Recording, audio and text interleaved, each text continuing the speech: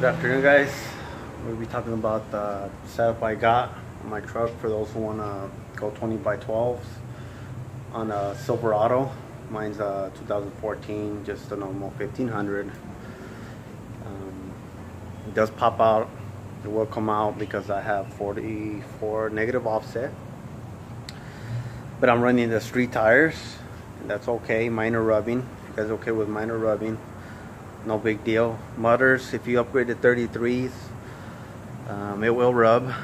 Matter of fact, you got to cut a little bit of the rear wheel and the rear end. I can show you guys my setup. This is what I got on right now. Got the 20 by 12s. I got the Gima wheels with the Toyo Proxys 295 45 R20 setup. Fits amazing. I even dropped the rear end. I don't know if you can really notice. I'm gonna show you guys the rubbing.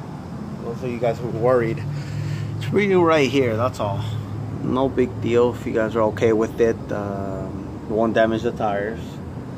The fronts, no worries at all. You guys don't have to worry about the fronts. And when it comes to the sticking out, like I mentioned, it's a little about like 3 to 4 inches. If you guys are okay with that, yeah, it's okay with the setup. Like I said, 33s, at least the leveling kit, or lift up the front. I myself work at a tire shop. I've had mudders on before. You know, they do rub.